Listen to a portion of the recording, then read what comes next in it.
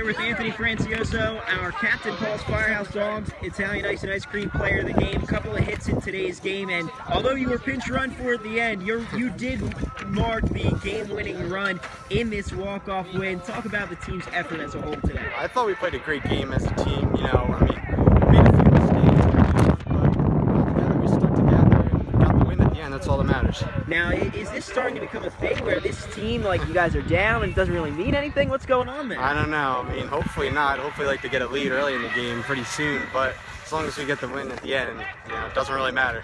A couple of big relief pitching performances for you guys over the last couple of days. You know, how much confidence does that give you when you guys know that even if you get behind, you know that your relievers aren't going to be coming in and getting up a ton of Definitely. You know, it helps a lot. You know, we have a very deep pitching staff this year, you know, deeper than probably most teams around here. And they're all great. You know, I trust every single one of them, and everyone else on the team does. You know, they're doing a fantastic job.